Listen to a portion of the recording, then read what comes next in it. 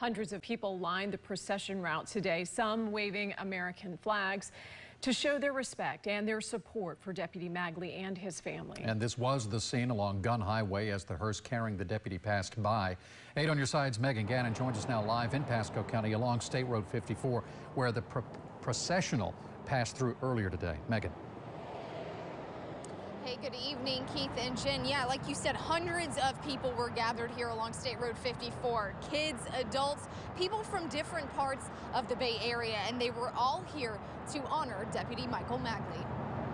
Hundreds of people waving flags and paying respect as Deputy Michael Magli was taken to his final resting place. We felt it was very important to show our respects to this deputy. For Jim Siglio, this hits close to home. As a been officer for 30 years, I have to come out here and stand behind my brothers and sisters. He says Deputy Magli worked to protect the community until the very end. He put his life down and sacrificed his life for all of us, everybody.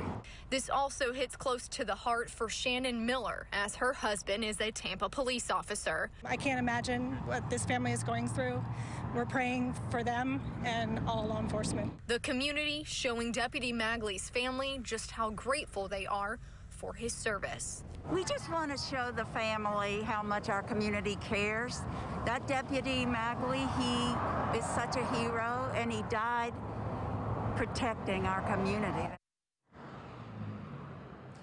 Now that processional, it did have lots of law enforcement officers, not just from right here in the Bay Area, but of course around the state as well. We do know it ended at Trinity Memorial Gardens. That is where there was a service for close friends and family of Deputy Magli. Reporting live in Pasco County this evening, Megan Gannon, 8 on your side.